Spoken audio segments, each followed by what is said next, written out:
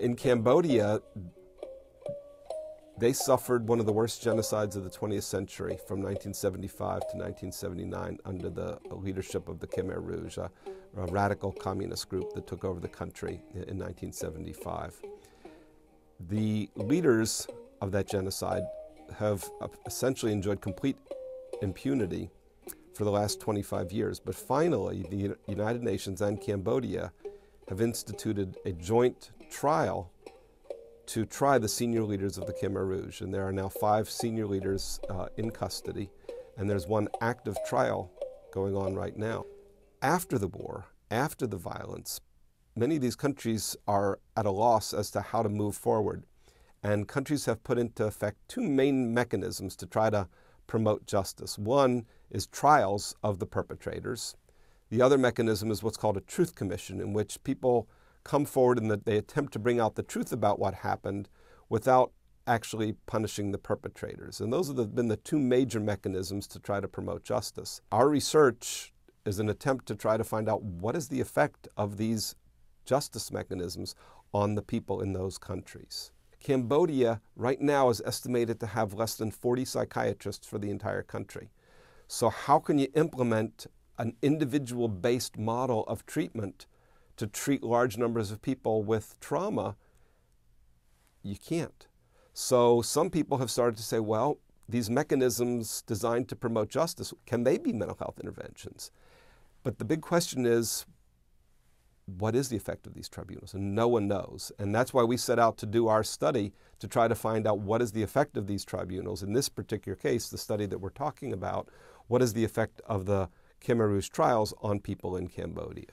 We included all provinces in Cambodia and selected people from villages all across Cambodia. And so the team fans out using buses, cars, boats, motorcycles, and foot to try to get to the remote villages that have been selected randomly for sampling in the study. People were very hopeful that the trials were going to promote reconciliation among Cambodians. We're hopeful that the trials were going to be fair and that they were going to be able to deliver justice for the people of Cambodia. Despite having high hopes for the trial, very, very high percentage of people were concerned that the trials were going to bring back painful memories of the Khmer Rouge era. And so it does raise the possibility that mechanisms that promote justice may have an impact upon mental health. And this has significant ramifications for people in many contexts.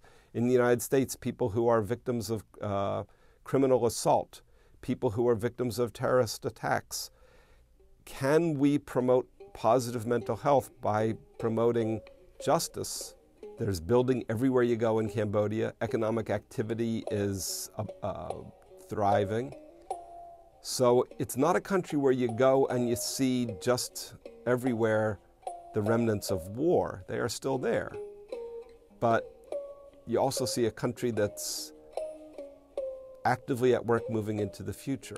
And I think that for me, the largest question that always comes back to me when I see those types of things is, how could it have ever happened?